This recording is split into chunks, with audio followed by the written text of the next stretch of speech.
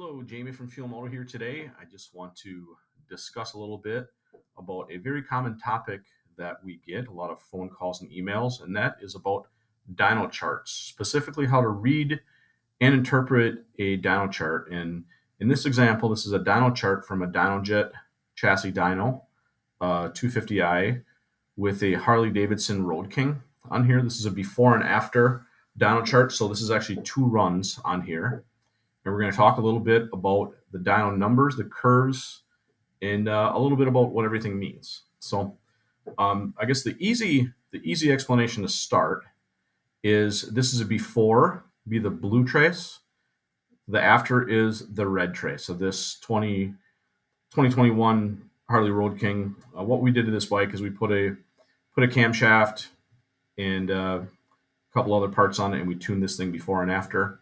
Now, this dyno chart is going to be a good representation of, it doesn't really matter if it's a motorcycle or car or anything else on a chassis dyno, how to read this chart. So the first thing you're going to see here is going to be the max power. That's horsepower and the max torque. So the before power was 80 horsepower, the after was 117, the before torque was 110, and the after was 127. And that's again going to be representative in these traces here between the blue and the red. And I'll go over each of these number values, first what they are, and then I'll go back to it and explain what they actually mean or what the variance and differences are. So on the x-axis is going to be the engine RPM. As you can see, it starts at 2,000 RPMs and goes up to 6,500. And on the y-axis, you're going to have horsepower on the left and torque on the right. So again, on this first trace, you can see where it made that 80 horsepower and then the 110 torque. You can just follow those lines and then go over to the appropriate axis on there. On the after, this one made 117, picked up quite a bit of horsepower, and made 127 on the torque. And you can see on the left and right axis, this is a really easy to chart to interpret because both of these on that axis are the same, the torque and the horsepower. So that makes it really easy. One really important aspect to understand and remember is you can see here on the second line here, this horsepower and torque would be the after on the red. The horsepower and torque intersect at 5252 RPMs. That's because horsepower equals torque times RPM divided by 5252. Doesn't matter if you have a weed eater or a top fuel dragster, every engine is going to intersect at 5252 because that's the equation. Again, that's horsepower equals torque times RPM divided by 5252. That's going to, once you know torque, you always can get horsepower from it, and actually vice versa if you just inverse that equation. So getting onto the numbers here, it's really important when viewing dyno charts, especially if you're viewing charts like online on internet forums or website or Facebook or whatever, is to have the conditions. I know a lot of people don't have the conditions on their dyno charts, and a lot of things are different one shop to the next, and we can get into that in a different video or what, and some of the variances, and I'll discuss that a little bit here. But you really need to get a good picture of what's going on. You really need to have the conditions, and that's going to be here on this box here, the conditions, because otherwise you're just kind of guessing at what the conditions are that day, whether you don't really know whether you had the air that you have at like sea level in Daytona or what you have up in Denver at altitude. So the conditions are really going to help that, and that definitely plays a huge part in the numbers on the dyno sheet and engine output for sure, way more so. So the first part of the conditions here you're going to see is the temperature. That's the ambient temperature in the dyno room on there. You can see in this top one here, it's 86 degrees Fahrenheit. That temperature is derived from a temp sensor right on the dyno stack. So that's going to change. It's really important to have good airflow and good conditions in the room, because that'll obviously affect engine output and tune and everything else. So, but that number is a fixed number that comes off of the stack on the dyno. The second number is going to be the air pressure. In this example, it's in kilopascals. All depending on the configurations set up on each dyno, it could be in inches of mercury too. But this one here had 98.7, which is not too bad, not real great. That's definitely a little lower pressure, and we like to see in perfect conditions. The next one's humidity, 38% for Wisconsin. This was probably done here in the midsummer when we have a little more humidity.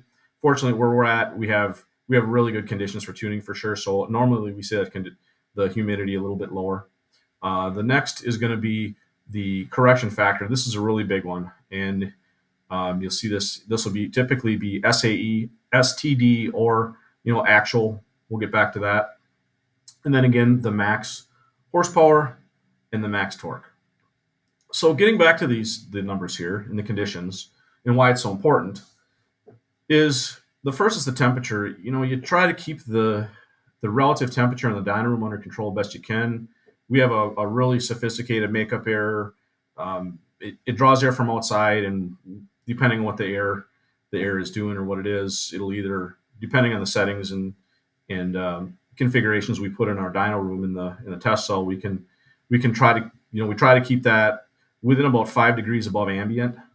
Within 5 degrees in the summer, and ours either will mix outside air with inside air that's already cooled and pull it in the air, or pull it in the room rather. And like our dyno has 3 sets of fans that do all the hard work, but we try to keep that, tuning, we like to be in that, typically 80-degree range is really a good spot for tuning, because that's a lot of the conditions where engines are run. You start getting too far, up or down from the normal running conditions where you're going to run these motors and run this stuff, and that really starts setting the correction factor and some of the other stuff off, which we'll talk about in a little bit. But you start getting to the low window where the dyno can run. I believe it's 40 degrees, and you get down there and you're going to start really playing with the correction factors. And same as you get the dyno rooms over 100 degrees much too, that'll throw the numbers the other way. So we try to keep the numbers as consistent as possible. But for this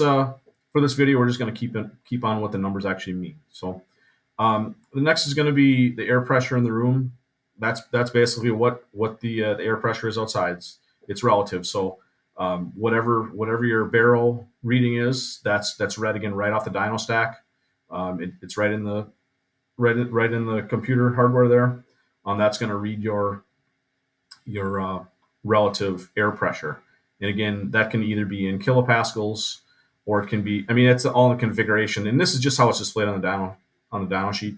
So it can be kilopascals, could be inches of mercury, could be in bar. Whatever way the dyno user is, likes to interpret it for their personal way they do it. But the humidity, again, that one is also taken from the weather station built into the dyno stack. And you can see here we had before was 45. In the end was 38. We typically would do these bikes, we'll do the base runs in the morning, and there was probably a little dew on the ground yet when we did this one. In the afternoon it dries out a bit. So and then this one here, this is very important, the correction factor. And I'll talk a little bit about correction factors here, and I'll try not to get too far off subject because I can do a video on that in itself. Is the most common and what we would consider the industry standard, and this would be what Dynojet considers the standard, and this is what they teach in their curriculum and courses and such, would be SAE. Most of the manufacturers you see that share charts are they're in SAE format, and basically what that is it's a set of standards. Anytime we're talking about correction factor, it means that there's a set of standards that the data is corrected to. So the most popular is SAE or STD. STD is another one where it's just a different standard that it's corrected to. So if you have a chart that's configured in STD, no harm, no foul, your numbers are going to be a little higher. The main thing is the actual differences, I believe, are the SAE standard is set to like just under 2,000 feet of density altitude, where the STD is about 65 or 70 above sea level. And then the temperature standards are SAE is 77 versus 60 degrees for STD. So the STD numbers are just set to a better air standard and better relative air pressure. So them numbers are going to be a little higher, and it depends too how far one way or another that correction factor is and what the numbers are away from those conditions and how they affect the overall numbers. So So if you have for example, if you have a bike that's in SAE, say it makes 100 horsepower, you typically are going to add, 2 to 4% to that number for STD. Same for torque.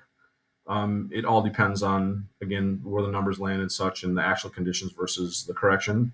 But typically, it's about 2 to 4% higher on the STD chart. So, I mean, again, no harm, no foul. It's just the way that the dyno operator wanted to express that chart for that given intended purpose. So that's the main difference between there. We choose SAE just because that's, again, what all the manufacturers primarily like to use, and that's, we just find it's a real consistent thing. So now on this correction factor, you can see this chart here is SAE, and you're going to see 1.03 for both of those runs. What that means is there was a 3% multiplier applied to the correction factor. So the actual numbers this engine laid down would have been corrected by 3%. So the actual numbers they had would have been, 114 or so on the horsepower after, but it corrected it by applying the SAE correction to 117. So this 1.03, that represents a positive correction. Now, if you get into, there's a couple situations where you're going to see some of the shops, say you have a shop in Denver or Utah where you're at some serious altitude. Now, you might see on one of those charts, it might be, it could be 1.14 or 1.17. It all depends. There could be as much as 17-20% correction, because at that altitude you don't have the air pressure and conditions, so it corrects it back. And the reason we do this is because Dynojet Dyno wants to remain as consistent as possible, depending on your location. Whether you're at sea level or whether you're at at mountain range. So what that represents, that when you're into that, you see Dynojet Dyno, and you very well could have up at Utah or Denver, you could have the same 117, 127 number here, but the correction factor you're going to see there is going to be like a SAE 1.17 or 1.20, just because it's adding that 20% that you lost back into there. And on the other hand, if you are in very good conditions, like a great example is here in Wisconsin. I mean, it is no lie, we get fantastic conditions everywhere now, from fall through winter into spring, where we get really good air. We have a really good dyno in our current facility here. Both of our dynos have really sophisticated makeup air and systems to keep all the numbers very, very consistent throughout the year. But in the winter, it's really nice because our dyno takes our primary dyno takes air right from outside in the room, and it takes it from outside and puts it in the room. And whether it has to heat it or cool it on the way in, that it takes care of that for us. So in say the middle of winter here, it might be well below zero, we're still taking that dense air and bringing it in the dyno room, heating it, and it's still very dense. So it's not uncommon for, in the winter here, for us to see a negative correction on this SAE number. It might say 0.96 or 0.95 or 0.98, which means that the actual output of that engine was actually higher than what the dyno chart is, because the conditions that at that minute when we did the dyno run were actually better than the relative conditions of the correction factor. So that's a pretty neat thing.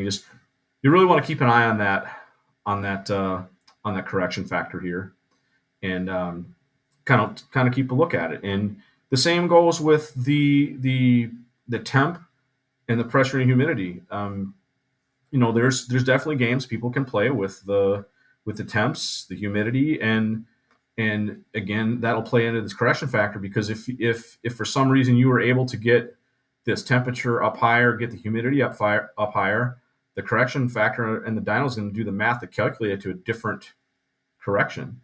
So there's some, if you have your bike done at a dyno shop and it's 85 degrees outside, and you have no humidity and you're at sea level, you look at your corrections on your sheet and it comes back to 109 degrees with 96 kilopascals and 60% humidity. and you're going to have a crazy correction factor of 1.08 or something like that, you're going to know that somebody is playing with the stack on the dyno, and they're in a way to modify or do that. But we've heard all kinds of crazy stories of people trying to do things and getting the rooms hot and things like that. But I mean, for the most part, ask your tuner, engine builder, whoever's doing your work for you, to put the conditions on the sheet, because it's really nice to have that stuff there, especially if you're out comparing dyno charts from different sources and things like that. And again, we have a complete article on a lot of the differences, variances, and things that can be different from one dyno sheet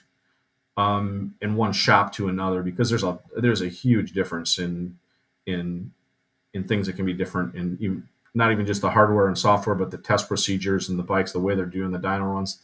And it all makes a big difference. And especially start stacking all that stuff on top of each other, you can really start talking some serious 10-20% differences. And I mean, we haven't even talked about the tune yet, so that's a whole another story there. But one other thing to look at here is on the upper right-hand corner, you're going to see the correction factor. That means the CF. This one, again, is an SAE, but there's a smoothing after that. So by default, the Dynojet Dyno exports the graph as a 5, and that's going to be a relatively smoothed out graph. And you can see this graph here had probably a little bit of tire bouncing, maybe out of balance just a little bit, but it's not real bad. It's pretty smooth. A couple of squiggles in the graph there, but it's probably is real good. If you change that to 4, 3, 2, or 1, or even 0, it's going to be a crazy, it'll be real jagged looking, but you'll be able to spot that. We used to see over the years some people do that to raise the numbers up, because it'll kind of put spikes in it, but kind of make sure that's at 5. That's really important. So that's a big thing there. It's always good to view the resolution. There's different people, if they don't have the chart laid out right, make sure they cross at 52. That's important. You can see on the base run, it never crossed the 52, because this motor had a Screaming Eagle tune that has a speed limiter in it. So this was not able to go past 50, about 5,000 RPMs. It looked like the motor shut it down in the gear it was ran in, because of a factory speed limiter. The second tune here didn't have any limiter at all to go to there. So that makes it kind of difficult, because to get a run all the way in, you'd probably have to use third gear, and then we're talking different.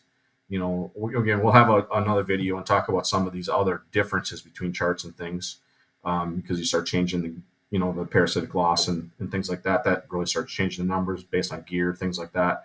But this video is really about explaining what the numbers mean in each chart. The other thing to look at, you're going to see some dyno charts have more of a rectangle look to them, and sometimes they use that to make the appearance for. Sometimes they do it to make the appearance to make the chart look flatter than it really is. This chart here is actually the default that the software spits it out in. So this is a good example. On the vertical columns here, you can see that it's in 20 increments. Same with the horsepower and torque. Sometimes you're going to see charts that are done in like 40 or 50 increments. You can actually, if you go in the software, you can change that resolution. And again, that's another thing that's really going to make the chart look a lot flatter, and especially the torque line. Everybody wants that flat torque line, so they will do that to make it look flatter. But again, this isn't to criticize anything there, but just that's what we look for on these. And again, the biggest thing we prefer is the SAE correction factor. If you had your chart says STD, no big deal. Just either pull 2 to 4% off that, or just simply ask your dyno guy to, hey, can I have that chart in SAE? Because it's just simply a mouse click in the software they can get to. So this was just a overview of the numbers and how to read the dyno chart. If you have any other questions, you are welcome to contact us. The easiest is through our website, fuelmotousa.com, and be sure to visit the Fuel Moto University. That is on our homepage. Click on the banner there, and that takes you to all our tech articles. And I thank you, and have a great day.